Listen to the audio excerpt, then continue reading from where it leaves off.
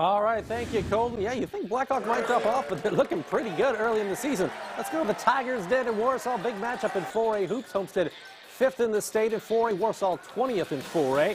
First quarter, that's Grady Swing knocking down the thing. Homestead with the first bucket of the game, up 3-zip. Then it's Andrew Leeper.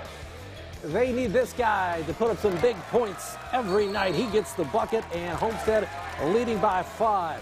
Going the other way, you're going to see Jackson Gold. That's Jackson with an X because X marks the spot off glass. It is the first bucket of the game for the Tigers. Then you're going to see Gold fling it ahead to Judah Simfukwe. Simfukwe autocorrects, worst nightmare. He had 14 points to lead the Tigers, but guess what? Chris Johnson's got a kid named Fletcher Lawyer, and Fletcher Lawyer is good at basketball. Yes, the Mr. Basketball candidate, the Purdue signee, with the bucket there. He had 31, and Homestead wins it 62-40 on the road.